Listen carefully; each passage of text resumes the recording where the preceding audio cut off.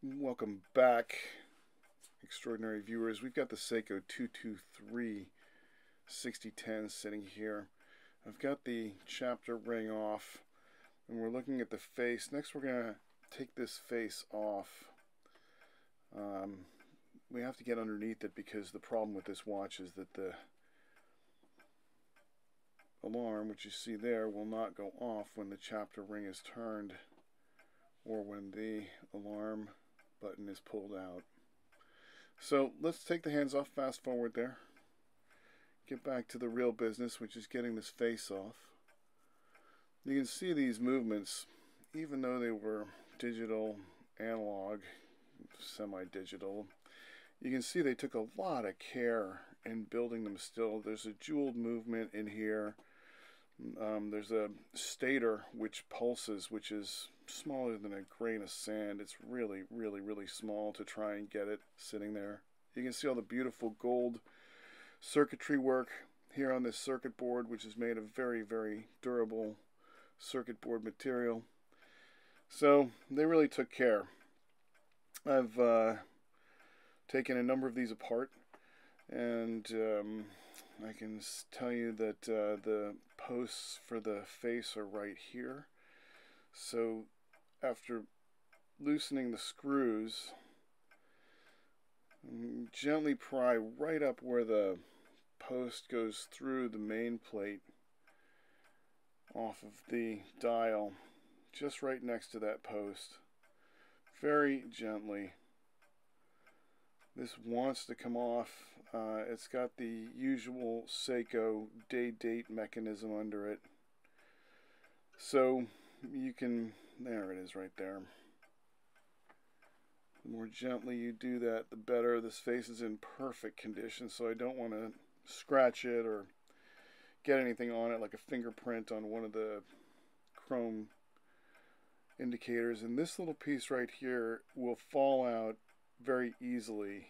It's a small indicator for the alarm, and a piece of Radico is good for getting it. It's got a little hole that goes into a post, and that is what moves it. It's a very, very finicky thing to set up when you're rebuilding this watch, but I'll show you some tricks when we get to that in rebuilding this.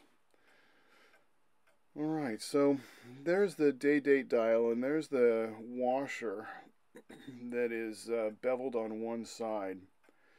And that's beveled on one side. That should go down. The bevel should go down so that you can fit a screwdriver under this. Is this one the right way around?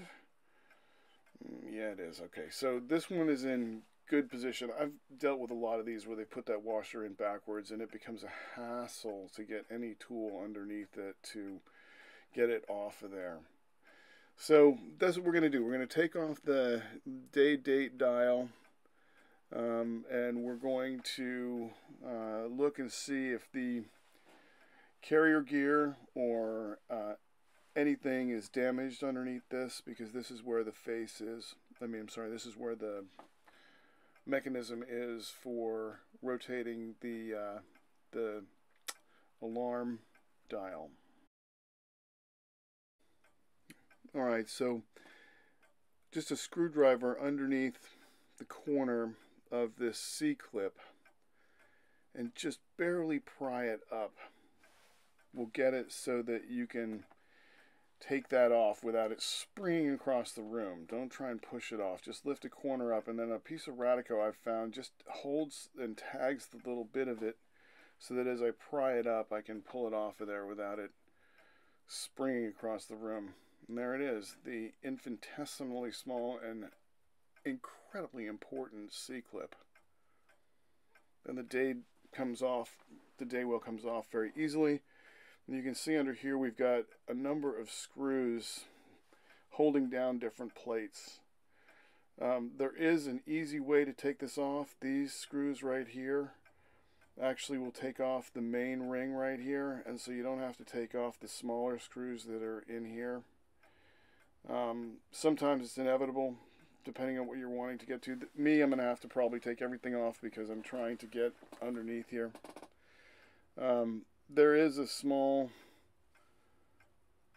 tricks to putting this back together. Make sure you pay attention when you're taking it apart.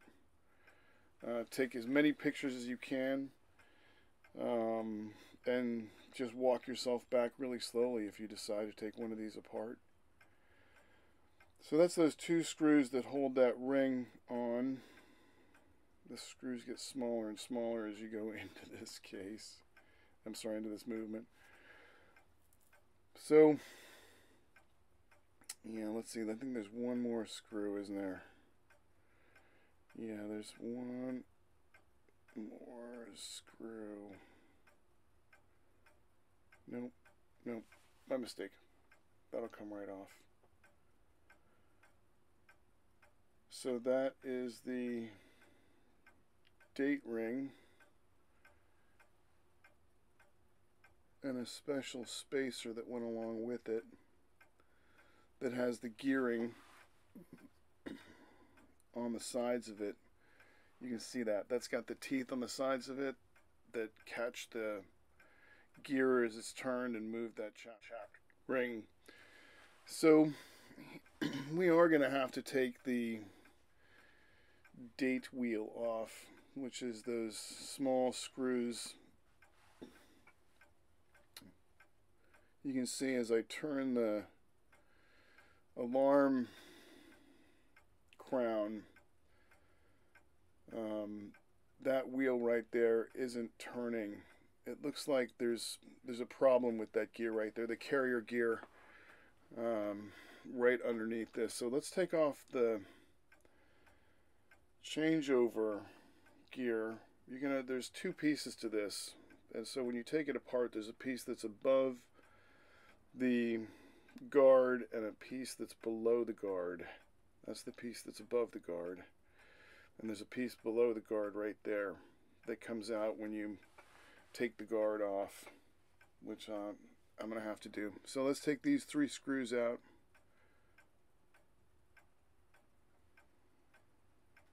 They're really tiny, so take your time when you're doing this. They're easy to pinch too hard when you're removing them and skitter them across the room. So I like to undo all three of them so that I can come in here with a... Sorry, there's 4 screws. I knew I was missing something. So come in here with a large pair of tweezers and pull out these. See how they just want to zoom across. All right, there we go. Now I can take the date wheel and the guard off and reveal the mechanism beneath it. And you can see there it is. There's that wheel. And you can tell that it's not right because when I turn the crown here on the alarm stem, it's not turning that main wheel. Let's take a look closer. So here you can see under high magnification the main carrier wheel for the alarm, and it's got some broken teeth here. It's pretty damaged. It looks like the bracket is rusted. There is no way to really fix this other than replace it, so I've ordered another piece. It's coming from Europe. Thank God we can find them, because the rest of the movement looks really clean. This bracket is rusted and this gear is broken apart, so this watch obviously had some water intrusion at some point. Let's take a closer look at this.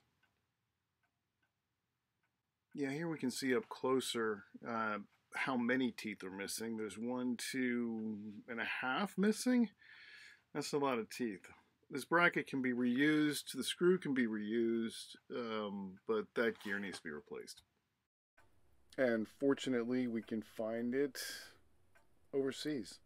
So I've ordered the part, and in the meantime, let's take a closer look. I've brought this under tighter magnification so you can see what I'm looking at when I look at the carrying gear here. You can see that the gear itself is pretty chowdered, And the screw is pretty good holding it in. The bracket looks rusty, but let's see what the bottom looks like. Let's see underneath here. That's going to be the real tell. Okay.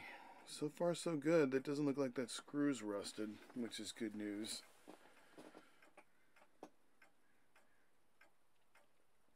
Let's take that cover plate off. I've relaxed the spring here that's acting on a little lever inside here that's the click for this. So I've released that spring's tension.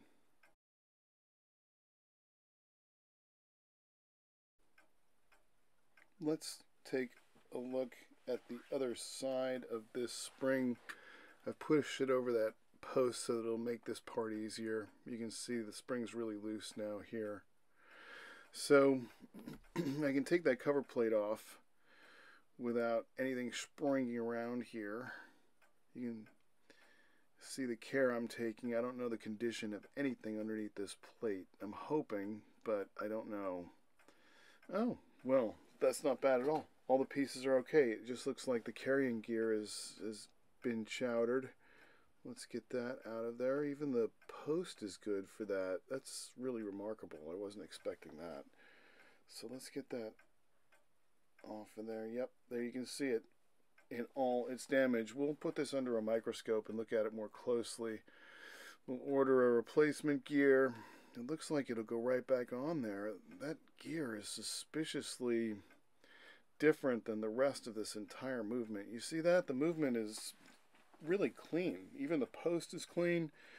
It looks like somebody put that rusted gear in there. Anyway, that's the job for the next video, is putting this all together and making it work again. That was very obvious what happened and why it wasn't turning that chapter ring.